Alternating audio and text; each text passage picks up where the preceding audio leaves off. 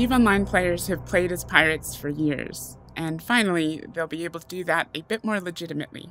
Just like players have been able to enlist in faction warfare with an empire of their choice, be it Caldari, Galenti, Amar, or Minmatar, you will be able to enlist with a pirate faction of your choice. This will be either the Guristas or the Angel Cartel. The Guristas are going to be going to war, raiding the space that has been destabilized in the Caldari-Galenti warzone. And on the other side of the universe, the Angels are doing much the same thing, raiding into the space that has been disturbed by the ongoing war between the Amar and the Minmatar. During these insurgencies, the pirate factions will deploy a forward operating base into the space, from which they'll begin to raid the space around them. As they raid the space, they will attempt to attack corporate outposts, harass mining fleets, and so on. The more crimes that those pirates commit, the more the crime level goes up in the system. This is what we're calling corruption. On the flip side, the Empire militias who are attempting to control that space can act as law enforcement, and they're looking to stop these pirate raids. In order to do this, as they fight off the pirates, they will increase the law enforcement level in the system, which we are calling suppression. As corruption increases in the system, the effects in the system will become cumulative. As more crimes happen, law and order begins to break down, and that's roughly what corruption is attempting to simulate. Corruption is, in a sense, good for the pirates. They revel in it, so to speak. As corruption in the system increases, it will grant various bonuses to the space that will alter the nature of the space while that corruption level is elevated. These can range from relatively simple effects, such as players dropping more loot when they explode, or more complicated effects, such as the system almost dropping in a security status. Dropping in a security status at maximum corruption is a tricky thing. This is a bit of a challenge for us. We've already had a security status of the space that they were attacking. Pirates will be able to do the same thing when they can push corruption to the maximum level. For a low-sec system that has reached maximum corruption, that system will begin to feel more like nullsec. We'll accomplish this with a simple package of effects, which allows the use of interdictions, bubble launchers, bomb launchers, and heavy interdictor bubbles. These three key items are really what tends to separate the feeling of low security space from the feeling of null security space. It is only these three things that become active. All of the rest of the rules that apply to low security space still apply, which makes this rule set a little bit more lightweight and easy for us to deploy to systems dynamically through these insurgencies as we need to. Similarly, for a high-sec system, as the corruption level increases in that system, a high-sec system, when it reaches maximum level, may begin to feel more like a low-sec system. And we accomplish this by simply making aggression against a player ship result in only a suspect timer and not a criminal timer. Concord only responds to criminal timers, and so that means that they will not come after you if you shoot a player ship, but players will be able to respond. This is a bit more like low-sec. However, criminal timers are still possible. If you attack a capsule of a player, for example, which also in low-sec generates a criminal timer, then Concord will still respond, making these corrupted high-sec systems feel even a bit more different than low-sec. They are kind of a very unique type of space.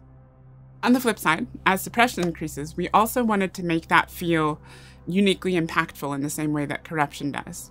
And suppression being the law enforcement of a system, we are largely seeking for that to feel more secure. As the militia players complete activities and they increase the suppression of a system, there will also be a different set of effects that suppression can apply. And note that these are not mutually exclusive. We could have level 5 suppression and level 5 corruption effects in a system at the same exact time. Suppression is the law enforcement effect on a system, just how well locked down the system is. It is the suppression of free movement and everything else that the criminals make use of. As suppression increases, various things will happen. Concord will start paying a little bit more for pirate bounties in those systems. The militias will get bonuses, even including the possibility of fairly potent PvP bonuses, such as an increased weapon scram range, which will really change the nature of PvP in these systems. And at level 5, they'll even secure gates and stations more than they normally would be. When suppression hits level 5, the security forces in the system will attempt to lock down the system, and they'll do this by deploying upgraded sentry guns to gates and stations in the system to make travel a little bit safer for law-abiding citizens. These upgraded sentry guns will be quite aggressive at punishing criminal behavior, and they hit a lot harder than your standard sentry gun. So the goal here being it's really hard to actually gate camp these systems if these sentry guns have been put in place. As systems are fully corrupted, the pirates will score a point towards their progress in the insurgency.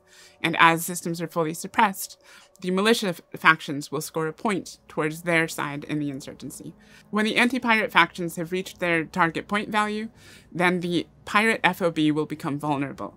Similar to Upwell structures, this has a single reinforcement timer, so players will have to shoot the shields and then return to destroy the structure, giving pirates a last-ditch chance to attempt to protect it.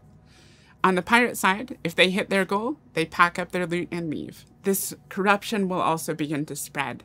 These systems which the pirates are attacking, those systems that are under active insurgency, will grow naturally. As you, as a pirate player, increase the corruption of the system, it will reach the spread threshold. When the spread threshold is reached for an individual system, it will preferentially spread adjacent to that system if it can. If it can't spread from that system, then it will still spread, but it will be adjacent to another system in the insurgency zone. So you always wind up with a contiguous set of systems, which are in the insurgency, which is the dynamic war zone that we've looked to create.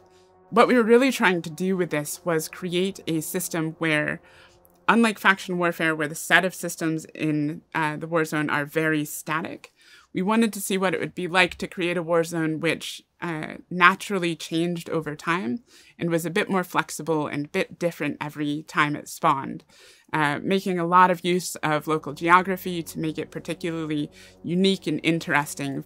The other thing that we really wanted to accomplish with these insurgencies is we wanted to create a war feature that was discrete. In faction warfare right now, that is an eternal war. Those players are going to push and pull on those systems probably until the end of time. But with the insurgency system, a set of system spawns, points are pushed up towards completion, and once one faction has won, they get a bonus for winning, and then the insurgency ends. When insurgency starts, it will choose a system where the FOB will spawn. Once it's chosen a system where the FOB will spawn, it then chooses the initial set of systems that will have insurgency content. Those will be the systems that players will need to compete over first when it becomes active. However, when the FOB is originally placed, the insurgency is in a forecasting state. The pirates are still setting up, the raid hasn't started, the security forces haven't been able to bust down the door yet. This is the period where we let you as the player know where the insurgency is going to be, giving you a chance to get your ships into position or out of harm's way, depending on how you want to interact with it, before the actual insurgency begins. In the war zone, the insurgency is intended to be a destabilizing force. If the pirate factions are unequal, then eventually we will likely see that one side being losing most of their space, with the other side being particularly dominant. The insurgency is meant to come in and disrupt that. When one faction has more systems, the insurgency will prefer to attack that faction space. And if the pirates are successful in their insurgency, they will actually steal a system from the faction when they do. When that system is stolen, the pirates will have sovereign ownership of it for a limited period of time until they decide to focus elsewhere and they simply let it go. When they let that system go, it will return to its previous owner. However, it returns to the previous owner with very little control over the system, as the iHub will be vulnerable to attack immediately by the opposing faction. So if the owning faction wants to re-secure that system, they will need to defend that iHub and plex the system back down. If you decide to align with the pirate faction, there are a number of great rewards in store for you. Both factions have brand new LP stores with rewards that are only available from insurgency content. The Angels have the new Azariel the Angel faction Titan, which is truly beautiful. And in the Guristas LP store, you can find all of the Guristas capital blueprints, subcapital blueprints, Guristas skins, and more. With the Pirate Insurgencies, we've intentionally designed the system to be open and sandboxy and dynamic and interesting, and I can't wait to see what you do with it and what stories you make.